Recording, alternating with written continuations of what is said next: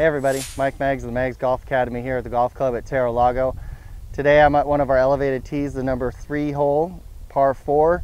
Looks over the entire valley, very beautiful here at Terra Lago. Today I'm going to be talking about getting our swing off to a good start. Now you've probably heard about a pre-shot routine. Just like an NBA player, a basketball player on the free throw line, we're trying to do the same thing every single time so that we can get into our subconscious, we can have a good rhythm. But there's something that I want to make sure that you have within your routine right at the very end when you're about to hit. It's called a trigger. We want something to get us started going back, okay? And that movement is actually going to be a slight movement forward. If we kind of pay attention to what we do when we do a practice swing, what do?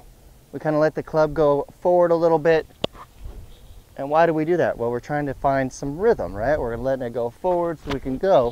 Well, obviously we can if we're doing a golf swing.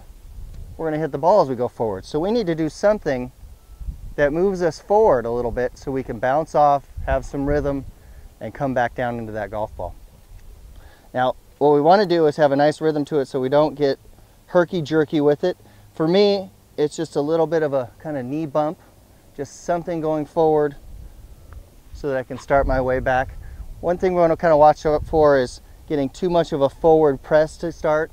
That can lead to some trouble. But if you have just a little something, it doesn't have to be much, and we want to keep it in a nice rhythm so that we can set it, come back, come right into our golf swing. So make sure you have a trigger that moves forward that you can bounce off of to find your rhythm. You can do almost everything right in your golf swing. If you don't have good rhythm and good timing, it's not going to produce the shots that you want. So improve your ball striking by just making this little different move, and you'll start to see how you get much more comfortable with the start of your swing, keep you from getting in that staring contest with the ball.